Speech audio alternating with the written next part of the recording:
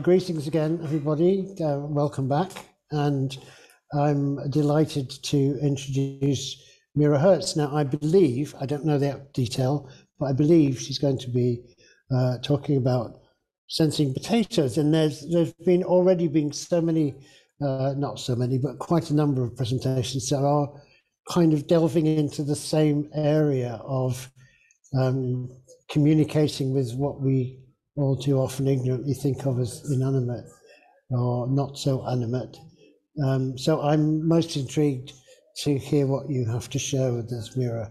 So thanks for joining us. I'm going to leave the stage to you now, and I'll be back at the end. Thank you so much. Thank you, Richard, and thank you for having me and inviting me to this conference, first of all. Yeah, so you're right. I will actually not talk so much, hopefully, but what I want to do today is I couldn't be there in person, nor my performers, unfortunately. So what I want to do is share a pre-recorded performance with you, which kind of then also became more of a video piece because it's pre-recorded. And it's a work in progress, so maybe just to frame that, it is an ongoing work for me. And it is titled Sensing Potatoes, exactly. But before I start, I will maybe say a few words, also because everybody who's joining us, I would like to ask you that if you have the possibility, if you're maybe at home or if you're at the conference and there's a kitchen somewhere or something, if you can get hold of a potato, then please do so. And I'm going to promise I'm going to talk for maybe 2 or 3 minutes so that you will have time to fetch one. If you don't have one and you have another kind of vegetable, then please feel free to do that. If you don't have any of that, or you don't feel like getting one, that's also completely fine.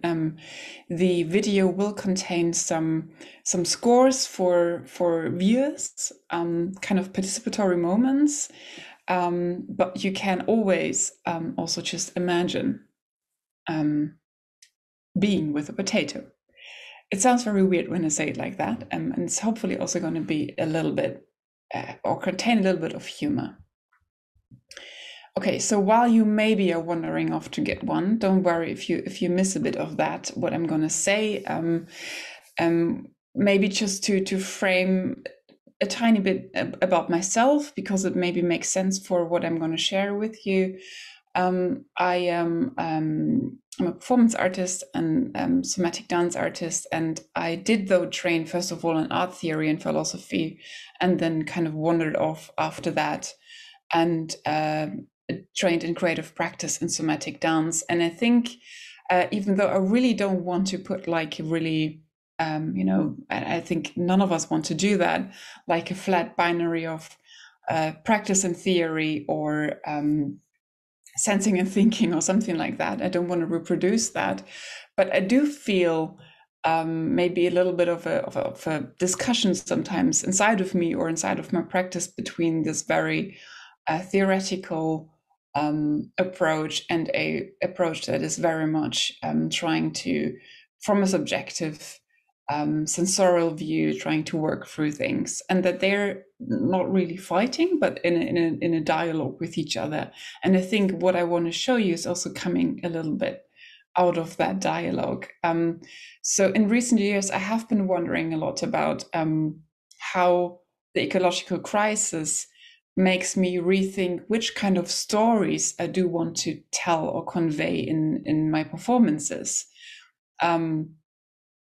And coming also from a theoretical background or historical background, of course, human stories have been told most of the time because the human being is in the foreground. And this has already been said numerous times in this conference. So I don't really have to reiterate that. But also for me, it is in my practice not about kind of getting rid of the human being or its stories, but rather about the contrary, that I feel like I just need to re-question what is the human being, or really specifically my position in the world. How do I relate to world? Which tools do I have in order to wonder about that, actually? so I got really curious in how in performance, in the aesthetic of performance, the story of performance, the process of it, how do I include or maybe even give the stage to non-human complexities or human, non-human complexities and entanglements? How can I mediate these kind of complexities, and how can they inform the aesthetics of my artistic practice? And this is really a big question for me. So not just the content, but how do they inform the aesthetics? And I think this is the moment where I'm just going to share my video with you, which is going to be about 20 minutes, and hopefully let it speak for itself. And afterwards I can contextualize a bit more, but also if there are any questions, yeah, I would be happy. Okay, here we go.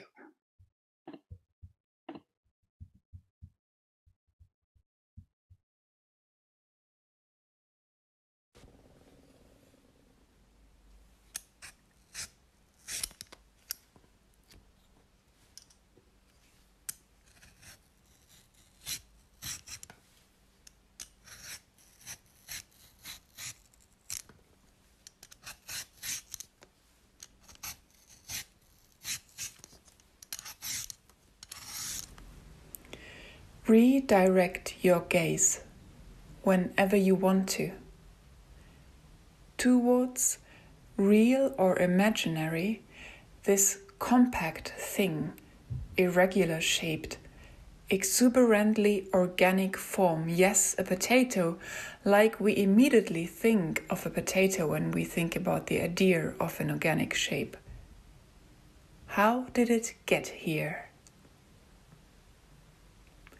Where did you get it from? How did it get to the place where you got it from?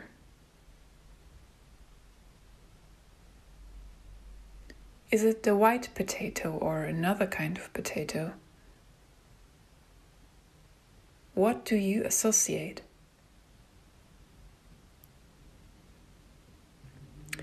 Maybe that we sit down at the table with fork and knife in our hand, sword is available. It's steaming hot, yellowish white and soft with that starchy smell, stomach, warming carbohydrates, and we could start now. Start the process of bringing food that went through the metamorphosis of cooking into our mouths. There it is. This calling. Things are calling for attention, strangely creeping their way into space, contouring out of the backdrops, swelling through the cracks. They appear at the edge of my field of vision. I cannot help but addressing this thing like another subjective being, wondering if it has feelings, intentions, agency. Maybe in lack of being able to think the world in anything else than object or subject. But that doesn't feel right.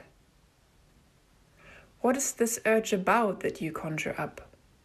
What language does the calling speak? Which is your kin, your kind of agency? How can I comprehend your story?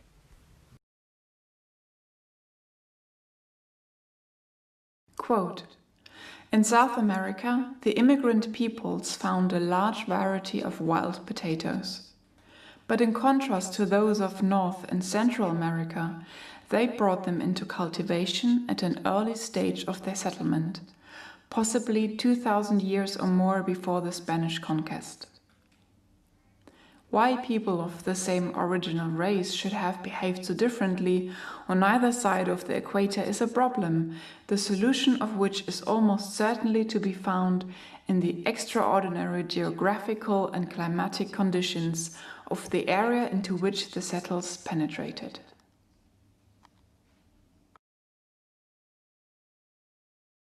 The Andean range is folded along its length in such a manner that from the equator northwards it is broken up into a fan-shaped structure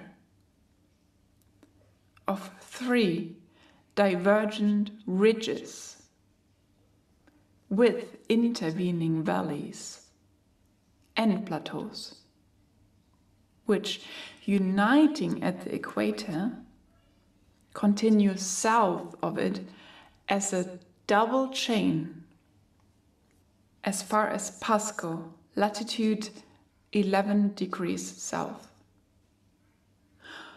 only to diverge again into 3 parallel chains, which converge on one another at Vilcanota, latitude 14 degrees south. Once more the range splits into 2. The chain remains bifid until latitude 30 degrees south, when it continues southward as a single ridge throughout the length of Chile, to fade out in Patagonia and the islands north of Cape Horn.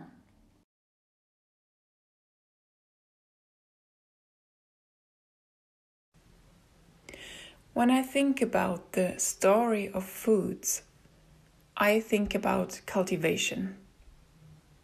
This link between human being and non-human being. The human being shaping the land and the crops, and the land and the crops enabling the human being, or not. Several sources suggest different stories and prioritize different protagonists of those stories.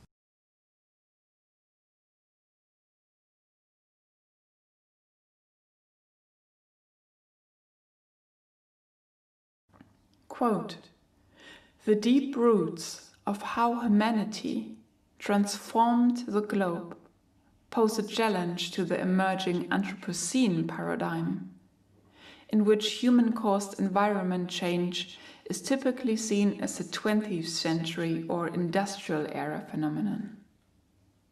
Instead, as recent archaeological research shows, it's clearer than ever before that most places we think of as pristine or untouched have been shaped by human societies for much longer."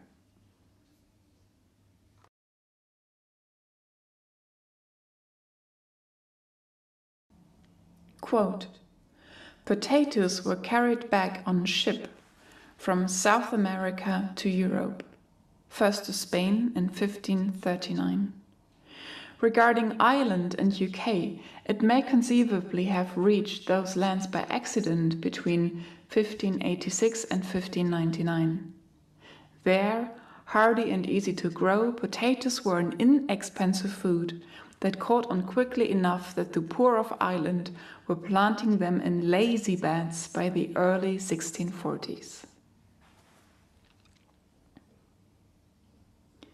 Couch potato was first used by a 1970s comics artist who drew lazy, sedentary characters he called couch potatoes. From there, the phrase became an extremely popular way to talk about someone who spends so much time in front of the TV that she or he seems more like a vegetable than a human being.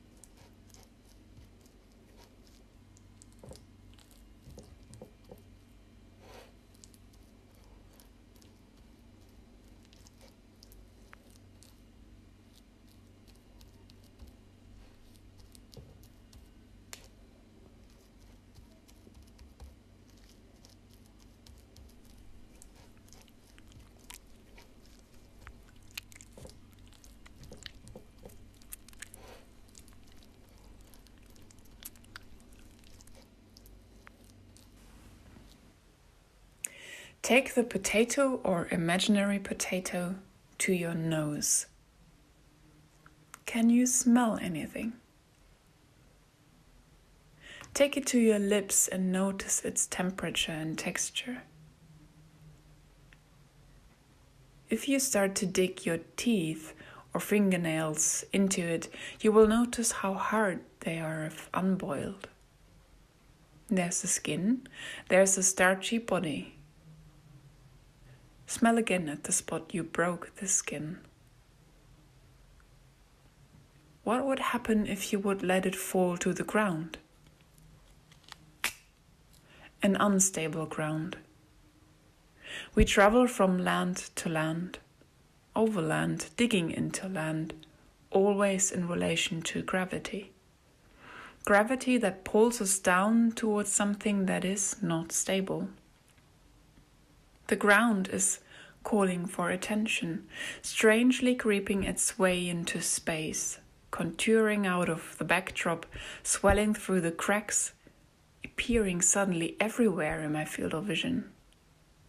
Ground is formed by others. I am grounding means that I am relying on other species' activities, an alive, moving, shifting network of entities, rather than a surface. How do we prepare ourselves to land on this kind of a ground? How do we tone our muscles, align our skeleton, direct our senses when we meet this kind of a ground? Some say a possible answer is contamination. We are all contaminated by encounters. We change each other. Purity is not even possible. Sometimes I'm not sure what happens when I allow proximity. Bubbles appear, shifting states and textures from solid to liquid to air, reacting and setting off more bubbles. In a large pot, cover potatoes with water and add a generous pinch of salt. Bring to a boil and cook until totally soft, 16 to 18 minutes. Drain and return potatoes to pot. Use a potato masher to mash potatoes until smooth. Meanwhile, in a small saucepan, melt butter with milk until warm. Pour over warm milk butter mixture and stir until completely combined and creamy. Add sour cream and stir until combined. Season mashed potatoes generously with salt and pepper.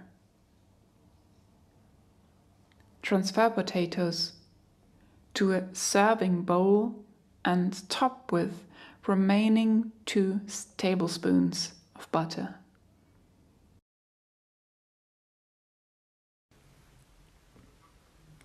Place the potato in one or both of your hands, or imagine to do so. Notice the weight, the temperature, the texture. Is it soft, hard? Is it the same all around, or can you make out details? What is the overall shape?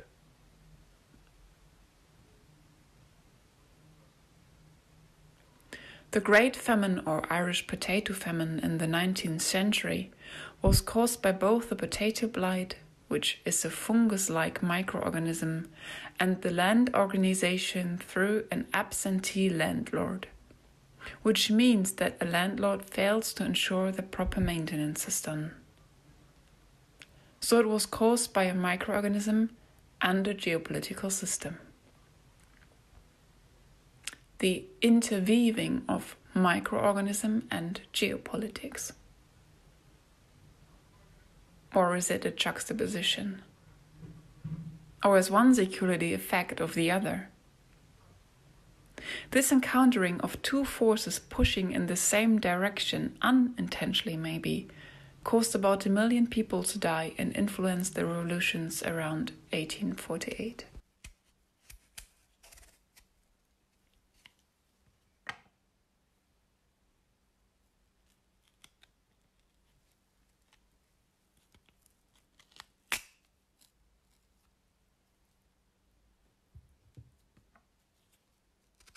Quote, potato growth can be divided into 5 phases. During the first phase, sprouts emerge from the seed potatoes and root growth begins. During the second, photosynthesis begins as the plant develops leaves and branches above ground, and stolons develop from lower leaf axils on the below ground stem. As the potato plant grows, its compound leaves manufacture starch that is transferred to the ends of its underground stems. The stems thicken to form a few or as many as 20 tubers close to the soil surface. The number of tubers that actually reach maturity depends on available moisture and soil nutrients. At the end of the growing season, the plant's leaves and stems die down to the soil level and its new tubers detach from their stolons.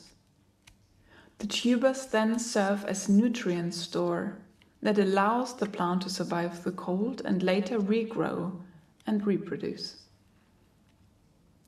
Each tuber has from 2 to as many as 10 buds or eyes, arranged in a spiral pattern around its surface. The buds generate shoots that grow into new plants when conditions are again favorable.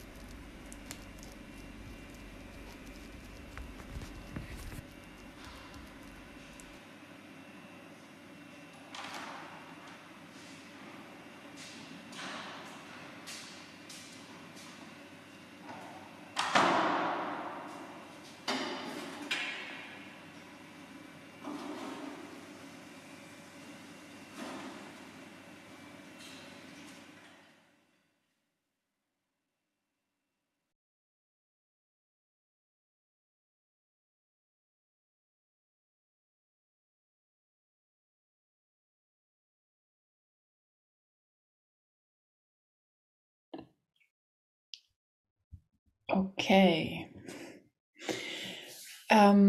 Yeah, that was my work in progress piece. Thank you very much for watching. If there are questions anytime, otherwise I'm just gonna talk, which is boring.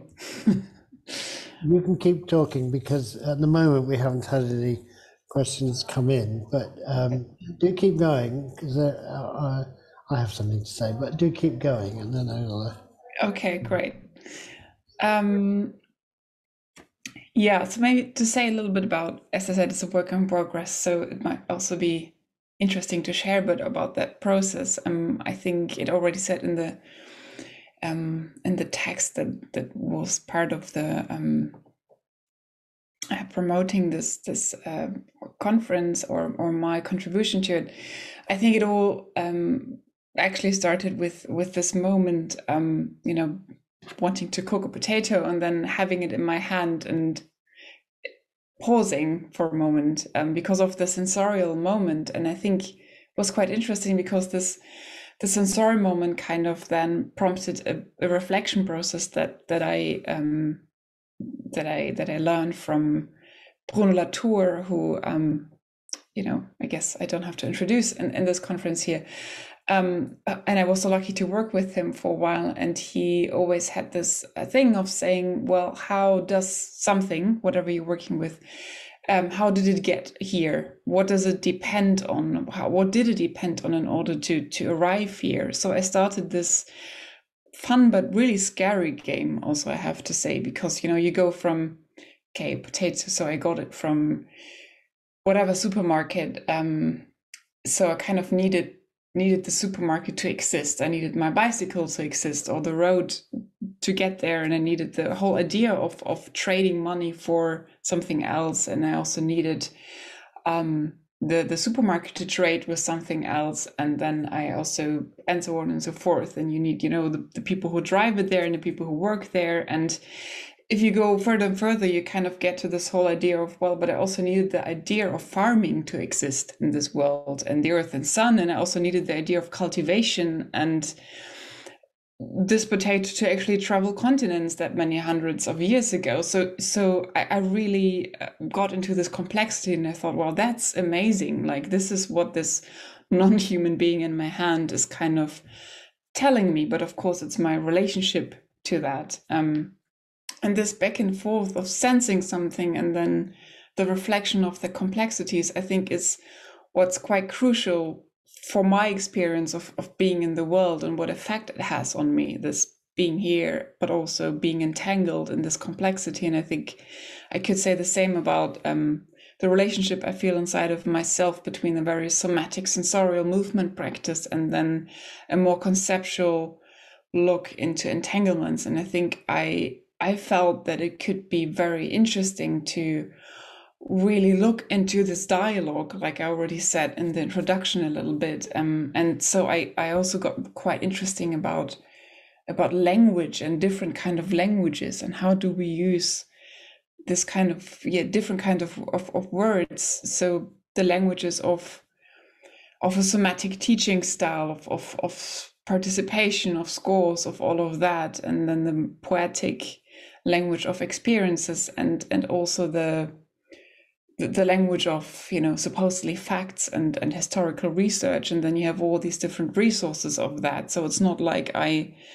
describing these complexities, I can just like state things that are just knowable. Of course, I will have to look into research. So to kind of, I felt like in order to tell the story of this non-human being, I kind of wanted to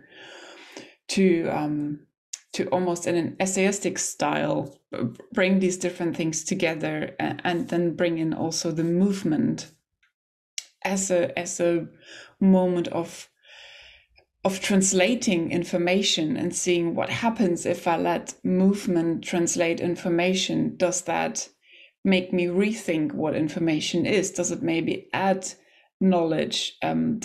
What happens here to almost open a space where the words and the articulation and the things we know are a little bit in the vague again, like open for definition, as I guess a lot of art and some ecosomatic is doing anyway. So, and that's really precisely the thing yeah. I was going to ask you about. Was Okay. that sort of that beautiful constant move between, the physical potato, the slightly animated physical potato, and then the reanimation of landscape through movement, or Yes. the imagination of facts through movement, was very beautiful, very powerful, and I just wondered how you felt that in yourself, how that felt to be as a moving body, working against a narration which you've also provided as well. I just wondered what that felt like. Yeah, it was interesting. Yeah, thank you for that question. I think it felt really like multiplying myself in a weird way, and just having the experience again of holding the potato and thinking about it, but in a very different way, and feeling like well, I guess this beautiful moment of pushing whatever I thought I know before, and I guess moving with information, always, I think, because it's part of my practice anyway, and it always gives me that moment where I feel like I can process something in a different way, which enables me to how can I say that? Maybe not rethink what's being said, but kind of rethink how much I'm relying on facts and informations in order to know my place in the world. And I think that for me was very interesting, to and also, to be honest, it was really interesting to research a bit into something that ordinary, and I really wanted something as ordinary as a potato, to research into that and realize, wow, I mean, like it's really like it's an actor in this world. It shaped politics. It does shape politics. It is really not like we human beings have all the power or control. Like, we know that, but then still reading it and researching kind of confirmed that to me, and then to try to bring that into movement was quite challenging also. Yeah, I'm sure, because I mean, this becomes a very epic tale. It becomes, But, yes, and this is also, I think, why it's a work in progress, and I wanted to keep it a bit into a more tutorial, DIY essay style, to not make it too big, and I think I'm still working on that aesthetic, like how can I grasp that fine line. for me, the fact that there were two dancers on the stage, and that their interaction was quite intimate, and the relationship with the text felt quite intimate, Yeah. obviously took it to an interesting place. And I wondered if you'd experimented at all with speaking that text live as you were moving, rather than Yes. going against a recorded, which I'm assuming you're doing, going against a recorded text.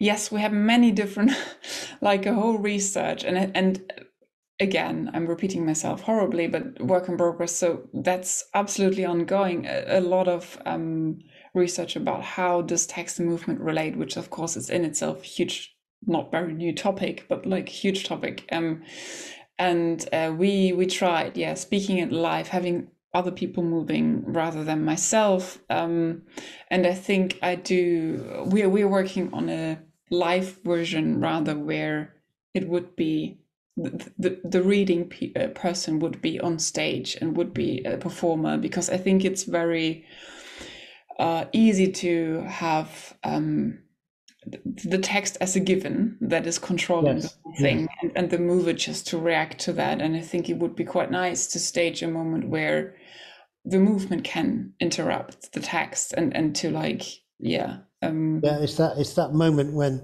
the text becomes embodied in a different way, because Exactly. again, it becomes there's a shift in that kind of actor relationship, isn't there?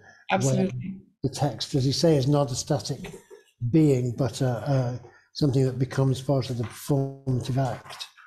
Absolutely. And I think I tried that a bit through bringing in that many different sources to kind of make clear, like, it's not one narration, but that's definitely something I'm working on to make that stronger. Exactly. Right. Yeah. Well, Mira, I think we'll draw this session to a close. Yes. So that we can have a wee lunch break before we go into this afternoon sessions. Yes. But thank you so much for joining us. Yeah. Thank you for sharing your work. It's been great to have you.